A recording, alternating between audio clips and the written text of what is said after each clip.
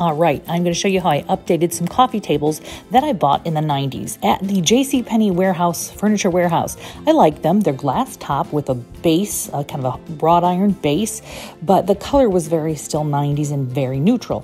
Since I was painting everything in the house pretty neutral, I needed the tables to, I don't know, have a little bit of a color and a little bit of a weight. So dragged them outside, took off the tops, and got out my old spray paint. In fact, I used the same spray paint on my chandelier project. This is good old Rust-Oleum. It's a satin finish. It cost like $2.99 a can. I think I used a can and a half on this project. So super cheap way to see if I could update these end tables and coffee tables.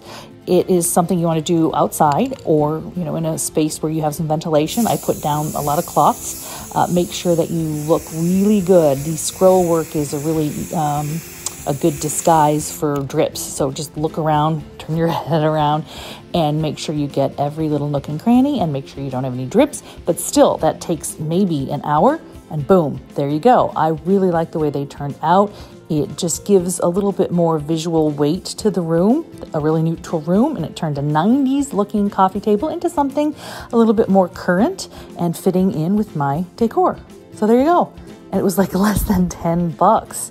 Not bad when it comes to the budget.